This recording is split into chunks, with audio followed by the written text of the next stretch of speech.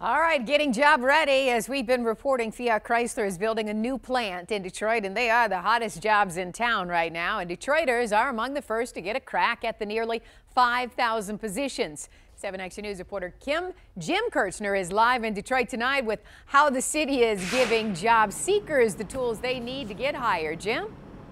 Carolyn, as you know, Second Ebenezer Baptist Church, one of the largest here in the city, hundreds of people are going through the steps just to get ready for one of these coveted jobs. They know that automotive hires right off the streets are rare, maybe even once in a lifetime.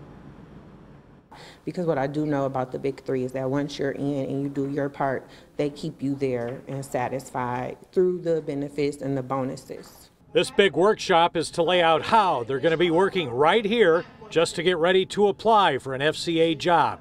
That includes a math test, drug test, counseling on placement, skills training.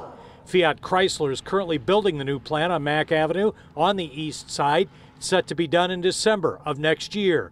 The new hires are expected to happen before that. The deal with the city is first shot at 5,000 new production jobs after UAW transfers happen.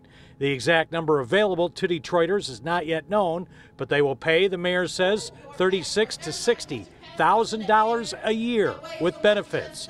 The mayor says FCA is choosy who gets hired. But what we're doing is getting way ahead of the curve so that when you do walk into FCA, you do that interview, you take that test, you're totally prepared. And the mayor says they're getting calls from suppliers as well to locate near this plant over on Mack Avenue. That can mean additional jobs. He says they're going to continue these over the months ahead to get thousands of Detroiters ready. Live on the east side, Jim Kirchner, 7 Action News.